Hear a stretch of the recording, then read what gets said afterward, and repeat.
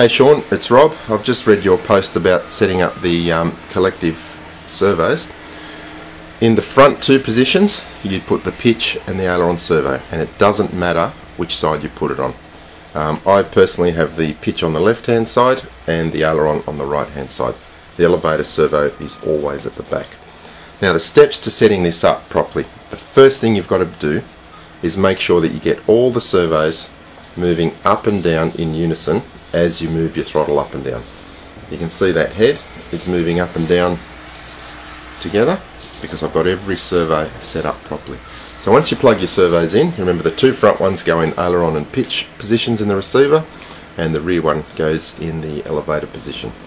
Once you've got them plugged in, you use your servo reversing switches to make sure that they are moving in the correct direction. Okay? As you move the stick up, they should all move up. As you move the stick down, they should all move down. Now once you've done that and it's working correctly, that's the hard part done. The next part is easy. You talked about centering the servos. Yes, you do. The next step is to center the servos to make sure that they're exactly in the middle at the neutral position. Now here's a trick to achieve that.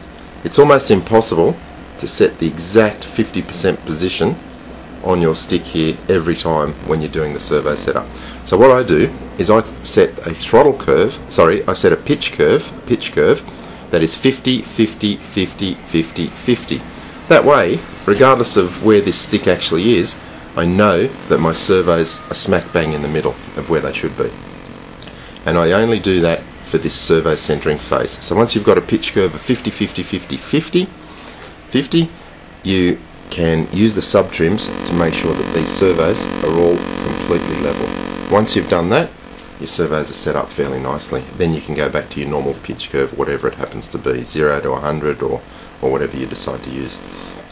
Now, the final part is to set up the swash plate settings, and you've got three adjustments here. You've got aileron, elevator and pitch, and they determine, when you're moving your aileron, which way these servos move. Now it doesn't matter, as I said before, whether you've got the aileron on the left or the pitch on the left and the aileron on the right or the pitch on the right. It doesn't matter because it's all taken care of when you set this swash setting. If you've got the servos back to front from me, all it would mean is instead of plus 50 on the aileron setting in the swash, you would use minus 50, and the same thing goes for the elevator. When you're moving this elevator stick down, the rear elevator servo should be moving down. Hopefully you can see that. And the two front ones move up. When you move the aileron stick to the right push rod goes down. We're looking at the helicopter from the front here, and the left one goes up. So hopefully that makes a bit more sense, but please feel free to ask questions, and if I've got the time, which is pretty often, I'll just shoot a quick video for you. Thanks for watching.